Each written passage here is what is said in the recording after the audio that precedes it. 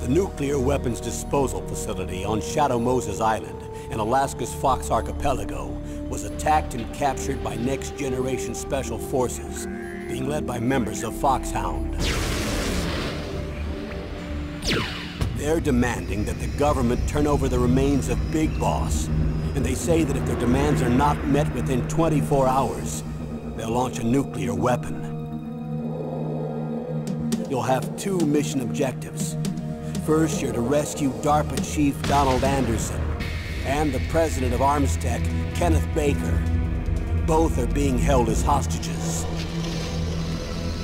Secondly, you're to investigate whether or not the terrorists have the ability to make a nuclear strike and stop them if they do. What's the insertion method? We'll approach the disposal facility by sub. And then? We'll launch a one-man SDV. After the SDV gets as close as it can, dispose of it. From there on, you'll have to swim.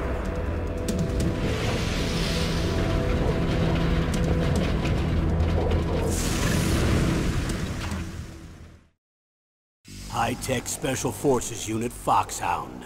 Your former unit, and one that I was a commander of. So they're still around.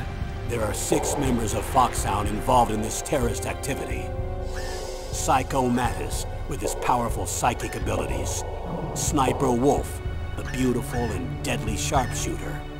Decoy Octopus, master of disguise.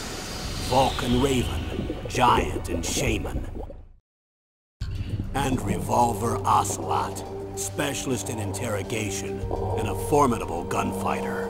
And finally, in charge of them, Foxhound squad leader, Liquid Snake. Liquid Snake?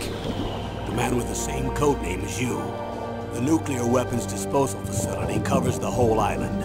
I'll instruct you by codec after you reach your target. Anyone going with me? As usual, this is a one-man infiltration mission. Weapons and equipment OSP? Yes. This is a top-secret black op. Don't expect any official support.